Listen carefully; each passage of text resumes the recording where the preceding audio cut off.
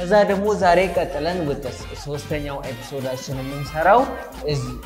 አብዛኛዎቻችሁ ያያችሁት አክሽን ሙቪ ነው ስንጠቀም especially perfect tenseዎችን ስንሰራና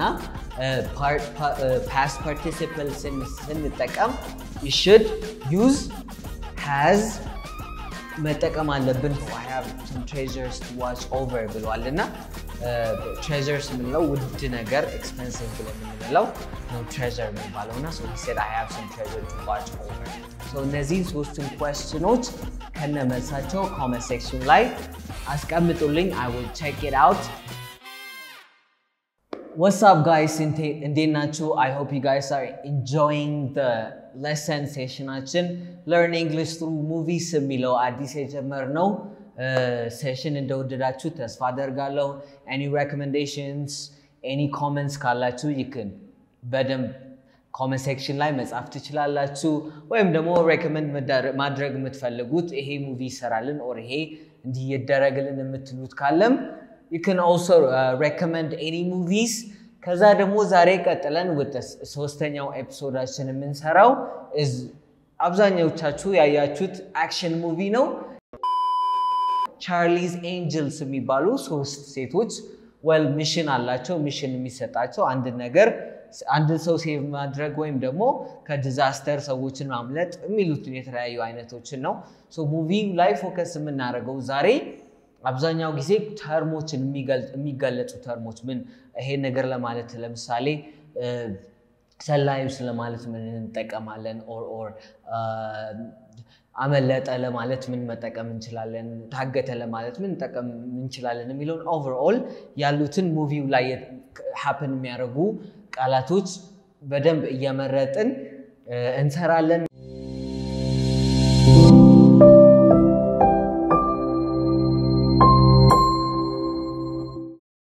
Welcome back guys well scene ነው ምንለው የፊልም የተቆረጠ ፓርት scene ነው ምንለው anyway so እሱንይትና ስለዚህ እንደዚህ ማድረጋችሁ አንደኛ ፊልም ካለ ሳብታይትል እንድታዩ አይቸግራችሁ ማለት ነው second thing ደግሞ እዛው ላይ የሚጠቀሱ jokes ሐሳቦች ምናምን በደንብ ገብቷችሁ understand አድርጋችሁ ፊልምን ማየት ትችላላችሁ ማለት ነው so let's break it down Alex Natalie I hope you're rested and ready for your next assignment So well ስራቸው የሚሆነው well detectives ናቸው ሶስቱ ሴቶቹ Charlie's Angels የሚባሉት Dylan Alex እና Natalie የሚባሉት detectives ናቸውና ስለዚህ underline ይሄ እንትን ማርክ የተደረገው ቃል is ምንድነው assignment የሚባል ነው so ተርሞች ላይ እነዚህ ፖሊሶች ወይም ደግሞ መርማሪዎች ምናምን አካባቢ assignment ሲባሉ የሆነ የተሰራ ወንጀል ትፈታላችሁ ወይም ደግሞ ሄዳችሁ ትመረምራላችሁ or መፍትሄው ላይ ትደርሳላችሁ የሚለው ትርጉም ይኖረዋልና so assignment ማለት ልክ እንደ ተማሪዎች assignment ሲባል የሚሰራ ቤትም ሊሆን ይችላል anything ከትምህርት related የሆነ ነው when it comes to cops ወይም ፖሊሶች ደግሞ ሲሆን ደግሞ assignment ሲባል አንድ የሚሰጣቸው ስራ መፍታት ያለባቸው ወንጀል ሊሆን ይችላል or መያዝ ያለባቸው ወንጀለኛም ሊሆን ይችላል ሌላው example ልስጣችሁ assignments የሚባለው ማለት ነው right I don't know if you have seen 21 Jump Street የሚለው movie ካያችሁ you would definitely understand it You will stay at Schmidt's parents' house for the duration of this assignment Meet Eric Knox a brilliant engineer and the founder of Knox Technologies እዛ ቀጥሎ ደግሞ Charlie's Angels ላይ ስንመለስ meet Eric Knox right so meet ማለት like አሁን መተዋወቅ እንደማለት ነውና so to meet people ማለት አንደኛ ማግኘት የሚል ትርጉም አለው ሌላ ደግሞ መተዋወቅ or introduce to someone የሚለው ትርጉም ይኖረዋል right so meet my friend or meet my band meet my group meet my mother meet my brother which means ተዋወቀው የሚል ትርጉም ይሰጠናል An up-and-coming communication software company. Well, up-and-coming ስንለው ደግሞ up-and-coming አዲስ ያለ ድርጅት ከዛም ደግሞ like ተስፋ ያለው ወይም ደግሞ ሊያድግ የሚችል አሪፍ ፌመስ የሆነ ያለ ለሆነ ነገር up-and-coming artist ካልኩኝ አሁን up-and-coming artist ካልኩኝ አዲስ አርቲስት ሆኖ popularity እያገኘ ያለ or ታዋቂነት እያገኘ ያለ ሰው ነው so up and coming ስንል አዲስ ሆኖ ግን ምን እየሄዱ ያሉ ታዋቂ እየሆኑ ያሉ ለመግለጽ የምንጠቀምበት ነው well ሌላ ክሊፕ ላሳያችሁ for meet የምትለዋ ሌላ ክሊፕ ይውና እንመለሳለን Donna meet my band The band is here Last night Knox was kidnapped and his voice identification software was stolen well ቀጥሎ የምናየው ደግሞ kidnapped የሚለው ነው በብሉ ማርክ የተደረገችው kidnapped የሚል ትርጉም ይኖረዋል I mean like ቃል ነው ከዛ kidnapped ስንል ደግሞ hostage someone who's held hostage by criminals በወንጀለኞች የተወሰደ ወይም የታገተ ሰው kidnapped ይባላል so he was kidnapped by the criminals ካልኩኝ በወንጀለኞቹ ታግቶ ተወሰደ ማለት የሚል ትርጉም ይኖረዋል so well ሰዎቹ ምን እንደሚያደርጉት ከሆነ well kidnap ስትደረግ ወይ ብር ይጠይቃሉ ወይም ደግሞ የሆነ ካንተ in return ካንተ የሚፈልጉት ነገር እስኪያገኙ ድረስ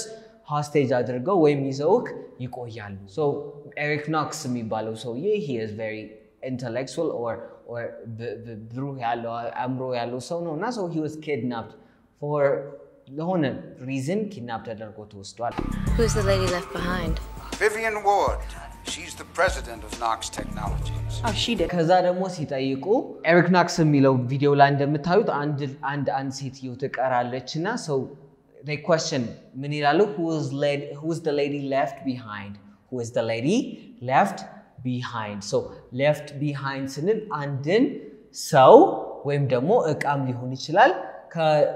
ብዙ ያሉ ነገሮች ተመርጦ እሱ ሳይወሰድ ሲቀር or እሱ ሲቀር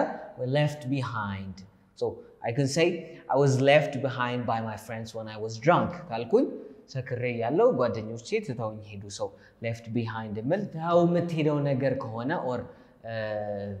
ሰውም ሊሆን ይችላል አንተ አልፈልገውም ብለህ ወይም ደግሞ for any reasons ትተው የምትሄድ ነገር is called left behind እዛው የቀረ ነው well more ደግሞ ወደ እቺ left behind የምትለው ቃል explain የሚያደርግልን clips ደግሞ ላሳያችሁ It's code. Any man who falls behind is left behind. Oh she did it okay well ቀጥሎ ደግሞ like ምን የሚል ቃል መጣልን oh she did it right she did it right so እዚህ ጋር ያለችበትን intonation did it almost it like she የምትለው almost የለችምና so she did it oh she did it እሷን ያደረገችው የሚል ትርጉም አለው ግን አሁን ፎከስ እያደረግን ያለ ነው on the sound that occurs but she did it የሚለው totally ተቀየረና well did not it አንድ ላይ እንዲህ ተሰባሰቡና did it እንደ አንድ ቃል ሆኖ did it የሚል ቃል ተፈጠረ ማለት ነው right so oh she did it እነዚህም የፍሉዌንት እነዚህ ኔቲቭ ስፒከርስ የሚባሉ ሰዎችን most of the time ከሰማችሁ or ካስተዋላችሁ ለዛ ነው አብዛኛው ሰው የሚከብደውም because ቃላቶቹ በጣም ኮኔክት የሚያደርጉና almost ሁለት ቃል ተሰርዞ ወደ አንድ ድምጽ የሚፈጥርበት ነው well ሲጻፍ እንደዛ አይደለም የሚጻፈው ግን ሲሉት totally እንደ አንድ ቃል እንደተጣበቀ ሆኖ ነው የሚታየውና so you should really watch out ለዚህ አይነት especially D እና T ለሚጨርሱ ቃላቶች you should really focus on that because ተመሳሳይ ናቸውና ትንሽም በጣም የሚሸውዱ ቃላቶች I mean letters ስለሆኑ እነሱ ላይ ፎከስ ማድረግ እንዳትረሱ so she did it ስትል እሷን ያረጋችሁ የሚል definition ይኖረዋል okay more በጣም clear የሚያረግላችሁ from a friends የተቆረጠ ሲን አለና ብዙ ጊዜ ይሉታል did it የሚለውና በደንብ እስኪ ስሙት Do this. I did it. It was me. I'm sorry. Seriously when did it end Angels, meet Vivian Wood, our new client. She's hired us to help find Eric Knox. well good ቀጥሎ ያያችሁት ደግሞ scene she's hired us የሚለው ኢንቨስቲጌት እንዲያረጉ ነውና so she's hired us የሚለው ትክክለኛው ፎርሙ ምንድነው ነው because contracted word ነው she's የምንለው contractedness full formu አልነግራችሁም ግን እስኪ let me give you 3 seconds እና ምንድነው ትክክለኛው ፎርሙ የሚሆነው ምንድነው she has hired us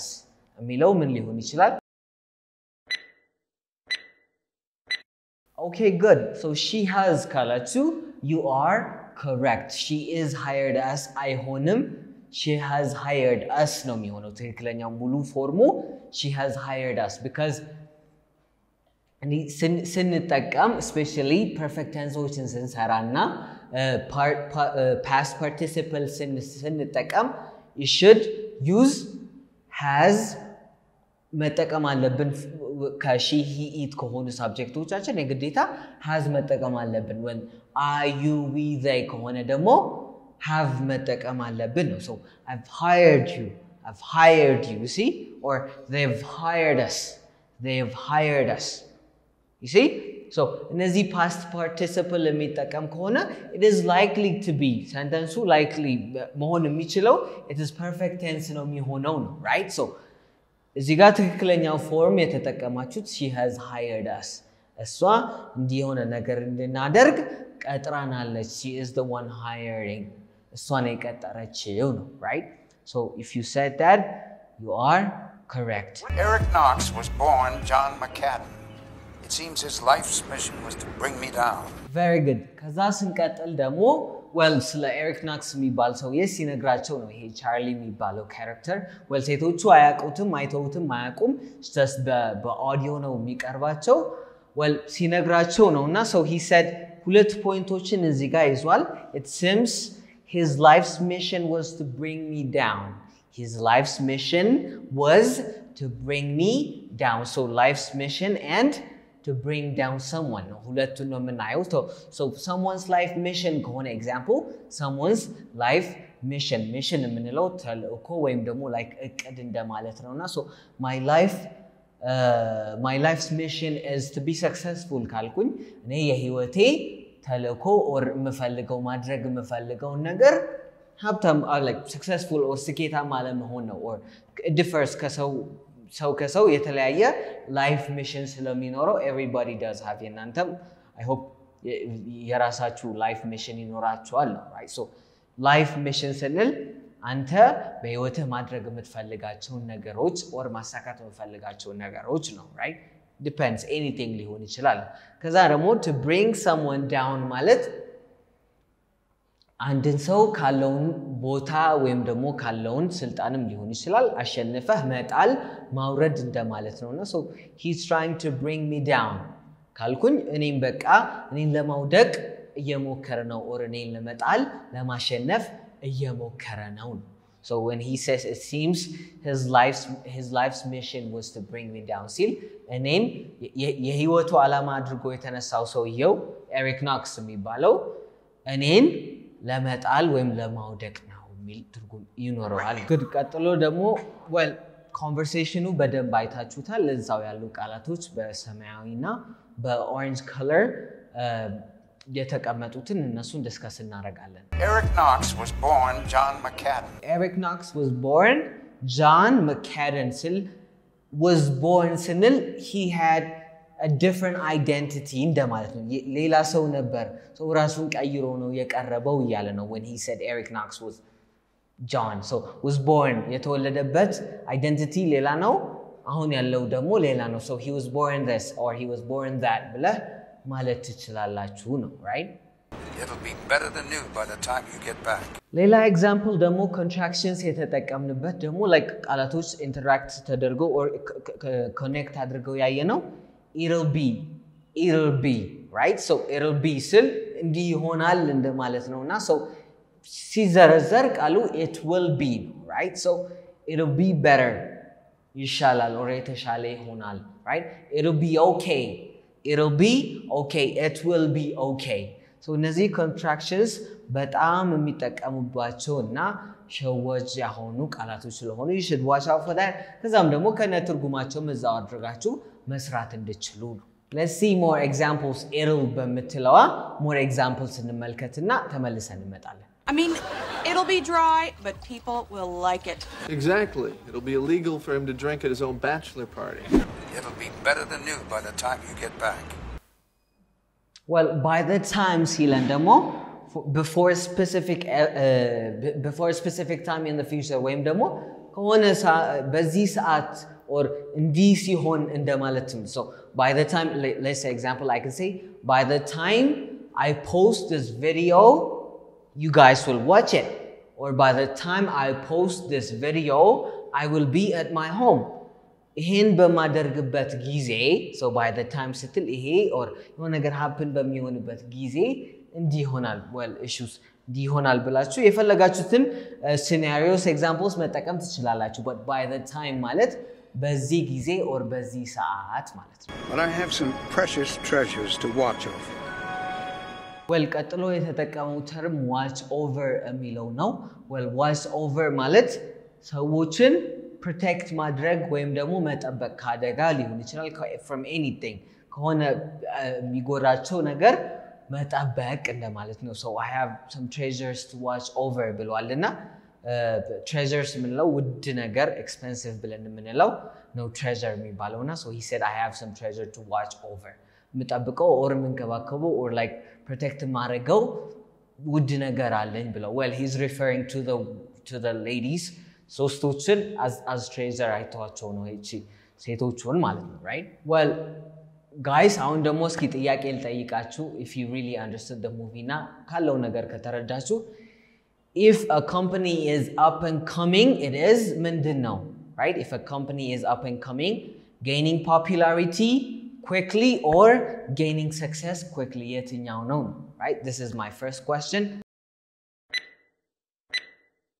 ቀጥሎ ያለው ደግሞ is a question who is the lady left below ምንድነው የተጠቀመው ነው ሙቪ ላይ ምንድነው ያሉት is it back ነው before ነው ወይ behind ነው so የትኛው ነው የምትጠቀሙት ነው ከሙቪው ሳታዩ just መጀመሪያ መልሱትና ከዛ you can go back and check your answers if you got them right or wrong the next question is by the time